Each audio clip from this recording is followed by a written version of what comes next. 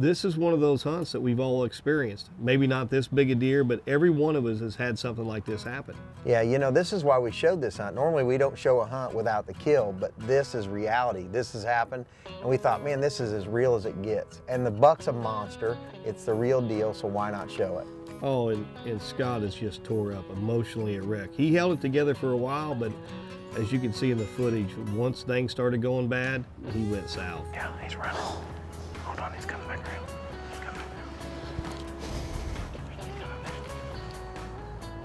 around. Well, folks, cue the music.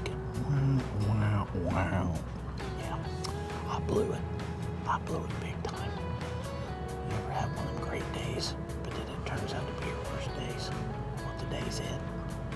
We screwed up 140 inch this morning with Brad. Didn't get him killed at 10 yards. And now I have a 160 inch buck at 15 yards just waiting to get around where Cody can film him good.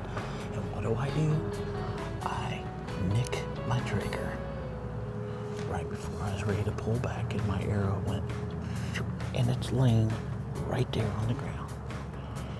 And he didn't freak out